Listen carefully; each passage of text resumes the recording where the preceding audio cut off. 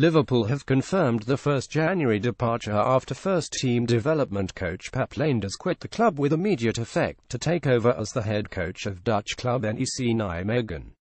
The 34-year-old joined the Reds in 2014 following stints with PSV Eindhoven in his homeland and Porto in Portugal.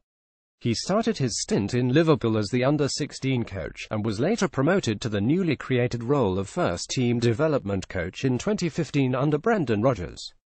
Lijnders then became a key member of Jurgen Klopp's backroom team when the German took over later in the year. The former Borussia Dortmund manager has paid a glowing tribute to Lijnders while wishing him the best in his new role with the Dutch second-tier club. Klopp professed disappointment at his exit from the club, but admitted that it would have been unfair to hold him back from what is a great opportunity to further his coaching career. "It's such a strange mix of emotions talking about Pep leaving us," Klopp was quoted as saying on Liverpool's official site. "Firstly, I'm gutted to be losing such a valuable member of our coaching team and such a brilliant person from our group, but that is tempered by the fact I'm very excited for him to have this opportunity, and, as much as we would have loved for him to remain with us, we cannot stand in his way for what is a fantastic opportunity," the German coach added.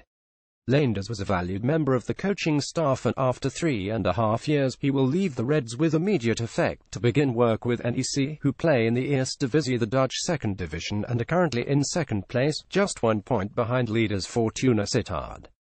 Jurgen Klopp has lost a key member of his coaching staff going into the second half of the season. Getty, the 34-year-old, penned an emotional tribute to Liverpool Football Club and its supporters and thanked everyone he has worked with during his time at the academy and at Liverpool's Melwood training base. "I could write 4 hours thanking the people at Liverpool who have helped me since I came here, and the decision to leave has not been easy," Lijnders wrote in his statement on Liverpool's official site. "In general terms, I would like to thank all the amazing players and staff at Melwood and the academy at Kirby, who I have been privileged to work with.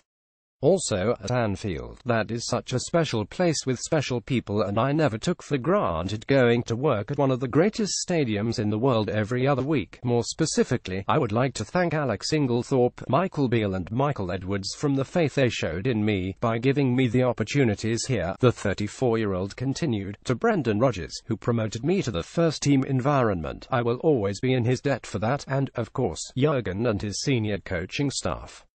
They took me, my wife and our children into their lives and hearts and made us feel part of the families. Also, this club is so lucky to have someone of Jurgen's caliber leading its football team. He is world-class, truly world-class, and I hope to take many of the great lessons I learned from him." Željko Buvac, Peter Krawietz and John Achterberg into my own future leading aside, he added. "Final thank you is to the amazing Liverpool supporters. No group of people in the world deserve success more than them, and I know with the position the club is in, that success is not too far away.